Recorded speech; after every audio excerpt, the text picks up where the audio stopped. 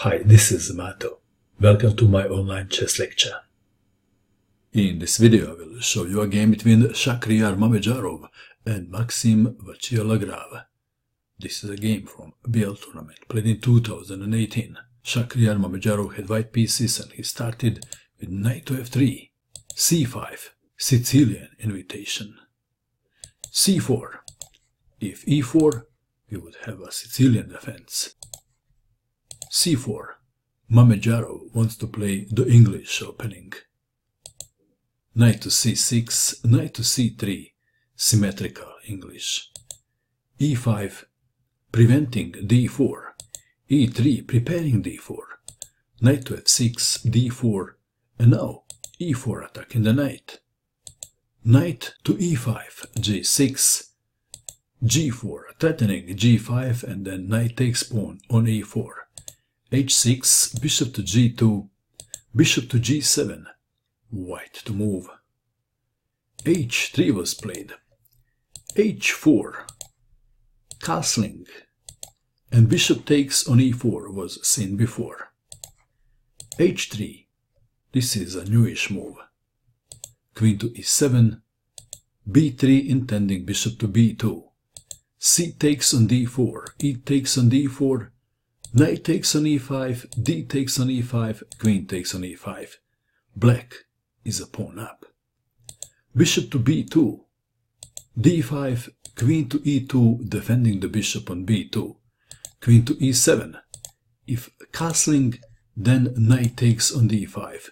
Discovered attack on the black queen. Queen to e7, c takes on d5, and both players castled kingside. Rook to e8, more protection to the pawn on e4. Rook from f to e1, more pressure on the pawn. Bishop to d7, white to move. The question is, can white take on e4? Would you? Mamedyarov did. Knight takes on e4. Knight takes on e4. White to move. White has only one good move in this position, and that is bishop takes on g7. King takes bishop, queen takes on e4, queen takes on e4, bishop takes on e4. Things have changed. Now white is a pawn up, and we have reached the endgame. Can black do something? h5 was played. G takes on h5. G takes on h5. Black is threatening. Bishop takes on h3. h4. Well, king to h2 was also a good move. h4 was played. The pawn can't be now captured by black light squared bishop, unless you give this position to small kids. Rook from a to c8, naturally fighting for the open file. Bishop to f3, attacking the pawn on h5. Black to move. Rook takes rook, check. Rook to g8 would follow the general rule. If you have less pieces, don't exchange them. Rook takes rook, check. Rook takes rook. King to f6, approaching the pawn on d file. d6. If bishop takes on h5, then rook to g8, check.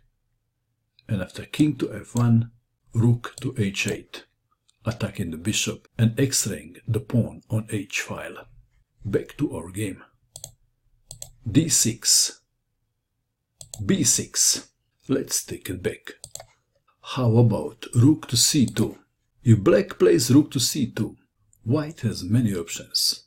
The three main options are a4, rook to e2, and even rook to e7. Back to our game. b6 was played. Rook to e7, attacking the bishop. Rook to d8, bishop takes pawn on h5. Lagrave lost the second pawn, and now he needs a miracle.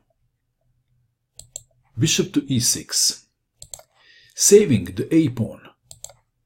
has a downside. Rook takes on f7. Bishop to e6. Rook takes pawn on a7. Rook takes pawn on d6. King to g2. Rook to d8. Bishop to f3. King to e5. White to move. White played a move and black resigned, and the move is rook to a4. Lagrave resigned. One line goes like this. Please note this is not the only line. King to f6, getting closer to the h-pawn. Rook to b4, attacking the pawn on b6. Defending the pawn. King to g3, king to g7. Bishop to g4. Bishop takes on g4, king takes on g4, king to g6, rook to b5, king to h6, a4 intending b4 and a5. Check. Rook to g5 is immediately possible. King to h3, rook to f6, b4. If rook takes on f2, rook takes on b6, check. If king to g7, just waiting, then king to g4, if check now, rook to g5, king to h6, rook takes on g6, king takes on g6, and now white plays the obvious, a5, b takes on a5, b takes on a5, and the a-pawn can't be stopped. Lagrave didn't want to go through all this, so he resigned in this position. What do you think of this game? And that is all. I hope that you enjoyed watching this video. I wish you good luck with your chess, and bye for now.